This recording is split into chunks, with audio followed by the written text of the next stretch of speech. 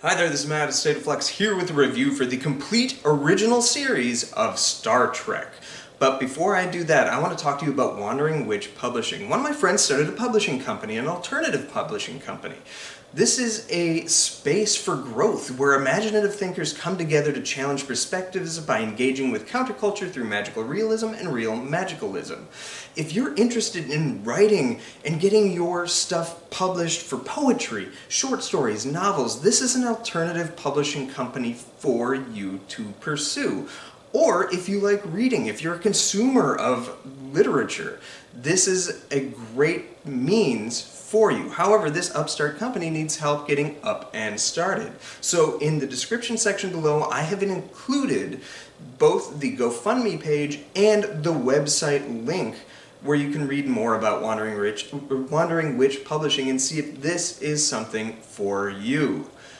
Please check that out. But moving on to Star Trek, the original series. About 1 year ago, I had committed to reviewing the complete series of Star Trek, individually season by season, and I don't think I'm going to do that just because of how time-consuming that is. That said, I did want to talk about each series and each film on its own. And there are some series as we move further along that become a little more comprehensive, a little more structured in individual storytelling where I might just review a complete season. If you're interested in my thoughts on the complete first season of the original Star Trek, I urge you to go back and take a look at my video that I did publish for that about 1 year ago. I'll also include that in the description section below through a link. But I got reinvigorated by watching Star Trek Picard Season 3 to go back and start from the beginning with Star Trek.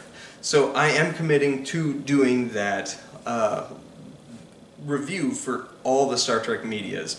I'm not going to do it necessarily in release order or anything. I'm sort of following the track of the Enterprise, and then I'll branch out and do the spin-off series and things like that. But what I wanted to say is I love Star Trek. The original series is my favorite series of the bunch. A lot of that has to do with character. I love the characters in the original series, but particularly the dynamic of the main three, Kirk, Spock, and McCoy. What I love about them is that Kirk, Spock, and McCoy create an interesting balance in that you have your main character, your heroic Captain Kirk, who is often put into a corner with some kind of moral dilemma. And who does he have standing on each shoulder but a devil and an angel? The brilliance of Star Trek is they inverted the traditional idea of a devil and an angel. You have Spock, who very much is reminiscent of a devil with the pointy ears and the very dissociative way of speaking. And he is governed by pure logic. And he acts as the angel on the shoulder. You'd think he'd be the devil based on how he looks. Originally, he was even supposed to be red painted. But no, he is the voice of logic, the even balance that Kirk must hit to think things through to the logical conclusion. But you can't always use logic. Sometimes you need passion, and who do you have is the Doctor. The traditionally angelic figure in our society are people who work in healthcare as the one who governs the passion of Kirk on his other shoulder. And when the three of these characters are together, this show is masterful. And what the show does is, rather than do seasons that are nowadays, we would have like a long-form season where you'd have one story that you're kind of doing. This was back in the 60s, and in the 60s, and really up until like the late 90s, early 2000s, you had what's called reset television. Every episode kind of resolves itself by the end of the episode and resets so that you can jump into any show at any point and be perfectly fine and have a sound viewing experience 100% of the time. I'm not a fan of reset television, yet I love this because what Star Trek did and what Gene Roddenberry did was he brought in people who were gifted writers at telling 1-hour morality plays. And the way those morality plays play out, largely through Kirk and the Spock Bones morality of logic versus passion, and finding Kirk to figure out the through line between that, has always captivated me. And I don't think any season of Star Trek, certainly the reset television seasons of Star Trek, has ever been better than the original season, Season 1 of Star Trek, the original series. It has produced more consistently great episodes than any other series within the entire franchise up until some of the more recent ones, and we'll touch on those in the future. That's a tease for what's to come. But that original season is so good. There are great episodes. Where No Man Has Gone Before is still one of my favorite episodes of television, one of my favorite pieces of Star Trek media ever. That's the second pilot. The first pilot was called The Cage. We'll touch on that in a little bit. But I just want to sort of hit you with some great episodes or worthy notices for the first season of Star Trek. You had Where No Man Has Gone Before, Charlie X, The Naked Time, which gets a really interesting callback that I think is interesting anyway, in The Next Generation. You have The Enemy Within, written by Richard Matheson. That episode lands a little bit campy, but the show was still kind of finding its footing, and if you watch 60s television, specifically mid-60s television, there's a lot of camp in it. So yeah, Shatner overacts a little bit, but it's kind of the time, and Star Trek has moved beyond it. It's still a fun episode, well written. What Little Girls Are Made Of, a Nurse Chapel episode, who knew? The Corbinite Maneuver, The Menagerie, Balance of Terror, which that along with Space Seed would kind of be the framework with which Wrath of Khan was hung. You have Shore Leave, which is a really fun episode. You have The Squire of Gothos, not a particularly great episode, but one that introduces the concept that would later get carried on to The Next Generation as Q. You have Arena, which is a masterful bit of storytelling. You have Space Seed, which is inarguably one of the best episodes of the original series of Star Trek. You have The Devil in the Dark, which matches Space Seed as being one of the best. Errand of Mercy, not a particularly great episode, but introduces us to the Klingons, just as Balance of Terror introduced us to the Romulans. And you have City on the Edge of Forever, widely considered the greatest piece of Star Trek television ever made. That's all just within Season 1. Now there aren't all great episodes throughout. I think the original pilot episode of the show, so forgettable I can't even remember the name of it, is pretty weak sauce. And I say original pilot not in that it was shot to be a pilot. It was, I think, the 7th episode filmed. It was what debuted as the pilot. How anybody continued watching is beyond me. But Season 1 of Star Trek brought in tremendous writers. I mentioned Richard Matheson. You had Harlan Ellison. You had Robert Bloch write an episode. He was the guy who wrote the novel Psycho, which Hitchcock converted into the masterpiece that it is. You got great science fiction writers while also having great writers for television, including D.C. Fontana. Now, Gene Roddenberry is known for Star Trek. He's the guy who created Star Trek. He's the guy that gets his name plastered everywhere within Star Trek. But not to be forgotten is D.C. Fontana. She shaped Star Trek in some of the most vital ways, most notably with shaping Spock. She's also written most of the great episodes of the, not most, but a lot of great episodes of the original series, the animated series, and even a couple here and there for The Next Generation. She was a tremendous talent, and I think should be spoken in the same breath as Gene Roddenberry for shaping the show and shaping what Star Trek became. Season 1 is a masterpiece, and it's so exciting that that budget was expanded for Season 2, and Season 2 is glorious. However, Season 2 of Star Trek is glorious to a point, and you can find the exact episode with which it kind of starts to sink. Well, Season 1 was a hit with the character of Spock and to a lesser extent Kirk, and became somewhat of a touchstone of television, even while it aired, it was short-lived, and by the middle of season 2, Gene Roddenberry had to fight tooth and nail from getting his show canceled. And you can see when the moment the perspective switches to from writing exceptional television to him having no control because he is trying to fight the powers that be in order to keep his show alive.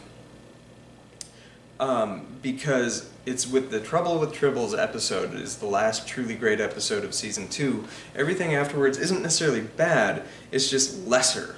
And it's kind of unfortunate because season 2 hits the ground running. The first 4 episodes, I think, are 4 of the best episodes of Star Trek that ran in a consecutive order.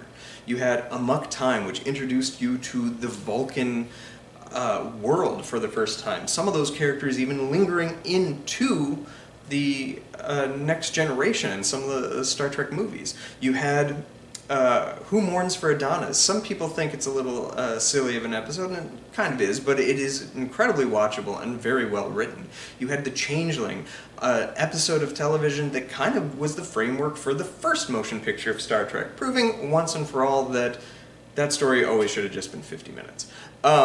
Mirror Mirror, introducing us to the mirror dimension, which got carried through gloriously in Deep Space Nine. You had the Doomsday Machine, which is one of my favorite episodes of Star Trek. You had Journey to Babel, which introduced us to Sarek, and had like a good introduction to a lot of aliens that still linger on this show through to today. You had Wolf in the Fold, which is a fun little murder mystery episode. You had The Trouble with Tribbles. And, not to be forgotten, Metamorphosis, while not a great episode, Metamorphosis is fun because it introduces the character Zefram Cochrane, who would go on to have a huge impact on one of the better Star Trek movies in First Contact, while also kind of shaping and guiding a lot of the trajectory of Enterprise. But alas, the second half of the season is kind of without any real strengths. They're, as I say, not necessarily bad episodes, it just becomes kind of blah episodes. And then that all culminates with what all TV shows, especially of the era, do when they're on their last legs. It tried to spin off with Assignment Earth. One of the worst episodes of Star Trek, I think, ever, that has sadly carried on into the Star Trek lore recently with season 2 of Picard. I'll let you discover those connections yourself if you want to put yourself through that. But season 2 kind of ended with this thud. And I don't know how people kept watching season 3, especially with the first episode of season 3 being Spock's Brain, which is considered by most, not me, most, to be the worst episode of the show. I do think Assignment Earth is actually a worse episode. But Spock's Brain is pretty damn stupid. Season 3 really only had one genuinely good episode, and I won't even say it's good, it's tremendous episode. The one episode that it had is Spectre of the Gun, where Kirk and crew are transported back into the Old West and have to endure a battle with Wyatt Earp. It's a great, great bit of storytelling, and I love that episode. It's one of my favorites. But shy of the Enterprise incident and the Tholian Web, which gets a neat callback in Enterprise, Season 3 is pretty weak sauce. I would be remiss if I didn't talk about Plato's Stepchildren. That episode had the infamous kiss between Kirk and Uhura. And then Let That Be Your Last Battlefield, which is an episode that very plainly addresses racism with an alien that has a black and white, but he has people are being prejudiced towards him because he's black on the wrong side. A lot of people write that episode off as being just really on the nose, but sometimes I think, especially with how race relations and not exclusive to race, but certain prejudices go, maybe being on the nose is okay. So let that be your last battlefield. I'm not as down on it as some people are, but I do think it's an important episode and I needed to talk about. But just think, I named a ton of episodes from Season 1 and 2. Spectre of the Gun is the only one I can confidently tell you is a tremendous episode. I think Enterprise, Intruder, and Tholian Web are fine. Everything else is kind of weak-sauced bad, which is kind of shocking.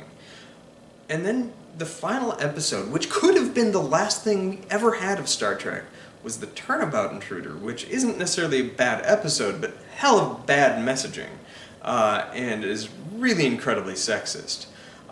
Which, granted, may be of its time, but for Star Trek being such a forward-thinking show, that is an ass-backwards episode.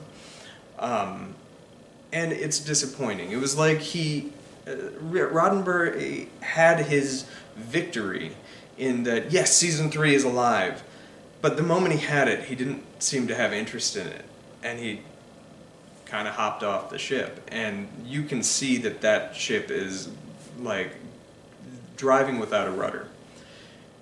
And not only that, the budget seems to be half of what the first season was. It looks cheap.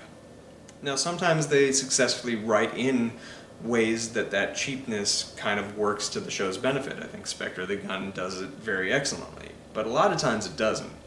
Plato's Stepchildren is the most obnoxious bit of television I've ever seen. And it's disappointing, because what Season 1 had was promise. Promise of greatness. And while Season 2 is very good, it didn't quite live up to that, and Season 3 thuds with the best of them. So it's kind of wild that this show had the staying power as it did, but I think the reason it did is because the characters, even in the bad episodes, are gripping. Shatner is perfect embodiment of that Kirk character, just as Leonard Nimoy is and will always be the icon that is Star Trek. You think Star Trek, you think Vulcan, you think Nimoy, you think Spock. I don't care if your Star Trek is Deep Space Nine or Voyager or Discovery. What you think of first is the iconography of Spock. The hand, the ears, the eyebrow, logical. Spock is what you think of. DeForest Kelley is perfect as Bones, being that passionate guy that could sound like a madman, but he plays it in such a balanced way, and an even way, and a likable way. You like that guy, even though he's a prejudiced mofo. You shouldn't probably like him sometimes, especially his interactions with Spock are kind of cringy. But he's so good that you kind of love him, which is weird. You have Nichelle Nichols as Uhura, who is an unsung gem of that cast. She is so good, and she never really got the praise that she deserved for bringing that character to life, mostly because they didn't write much good material for her. Occasionally they did, and she has good moments. She has some pretty good stuff in Space Seed and Charlie X, Naked Time, stuff like that. But yeah, they underwrote her, just as they underwrote for George Takei as Sulu, who's fantastic, and Walter Koenig and as Chekov in Season 2 onwards. He has some pretty good stuff in Season 3, honestly. But yeah, the cast is what really made this work, and I think the writing of some of those early episodes and the characters in the cast is what lingered on for this show to have such a spirited fan base that it got renewed once more in the form of a feature. Up next, I will be doing my list of the top 10 episodes of Star Trek, the original series. And then after that, I'm going to move on to the animated series, and then do a micro re-review of Star Trek the Motion Picture. So over the next couple of weeks, you'll have those to look forward to. Thanks for watching, like, subscribe. Let me know what your favorite season of the original series is. Is it 1, 2, or 3? I have a feeling it's either going to be 1 or 2. If you like Season 3, Drop down in the comments. What is it, man? What is it that you like about Season 3? Thanks for watching, like, subscribe, do all that good stuff. Peace.